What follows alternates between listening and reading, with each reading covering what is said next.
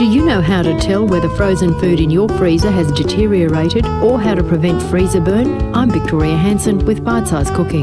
The first sign that frozen food has deteriorated is the colour of the food will have changed. The more dramatic the colour change, the more deteriorated the food is. Also, if the surface of the food is dry and covered with pale grey spots, it's likely it has freezer burn. Freezer burn occurs when moisture on top of the food evaporates. To prevent freezer burn, store food in Ziploc bags, freezer bags or in non-permeable plastic wrap or containers, removing as much moisture and air as possible before freezing. Frost on food indicates slow freezing or that food has partially thawed and refrozen. For more tips, visit blackbookcooking.com.